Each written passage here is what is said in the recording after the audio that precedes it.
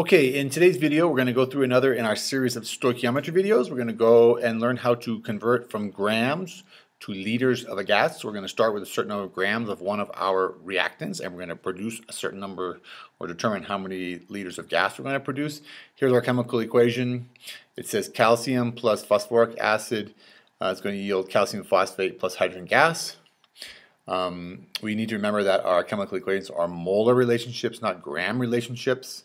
So it says up here we have with our coefficients, we have 3 moles of calcium plus 2 moles of phosphoric acid is going to yield 1 mole of calcium phosphate and 3 moles of hydrogen gas. And we want to know, if we start with 18.75 grams of the phosphoric acid, how many liters of hydrogen gas are we going to use? All right, so because it's a molar relationship, the first thing we have to do is we have to always convert from grams to moles, and we're going to do that using the molar mass. All right, now this assumes, this being step 1, assumes that we already have the chemical equation and we have a balanced chemical equation. So when we start with our actual balanced chemical equation, then step 1 is to convert from grams to moles using the molar mass. So then we're going to use, for step 2, we're going to use the molar ratio to determine how many moles of the other substance we're going to produce. And then the third step is we're going to convert, in this case, from moles to liters of the gas. We're not going to convert from moles to grams because we want to know how many liters of the gas. We could convert to moles to grams, but we want to know in this case how many liters of the gas. We're going to do that using the molar volume. Okay, so let's get started. I think this should go relatively quickly. We said step 1 is to convert from grams to moles because it's a molar relationship. So that's the first thing we always do for given grams. We need to convert to moles. If we were given moles, of course, we could skip step 1.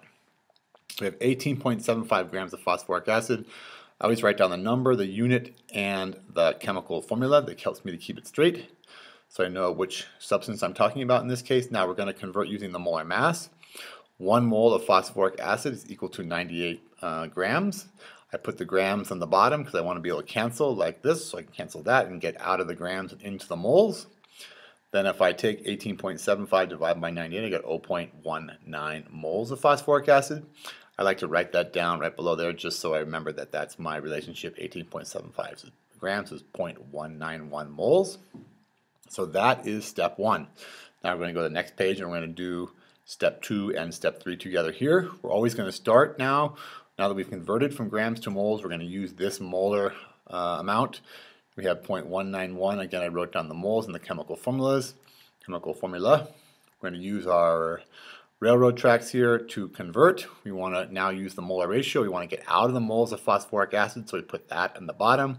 We want to get into the moles of hydrogen gas, so we put that on the top.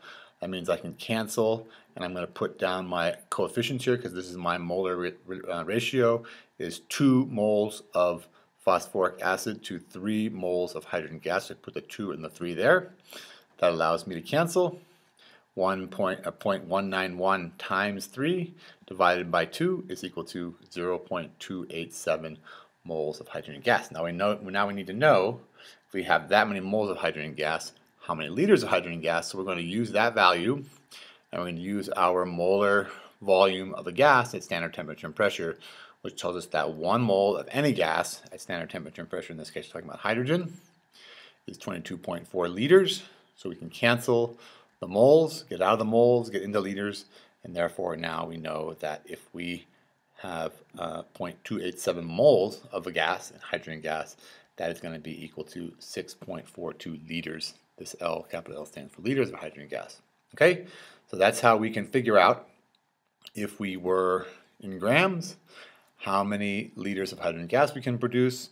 First we went from the grams using the molar mass to the moles.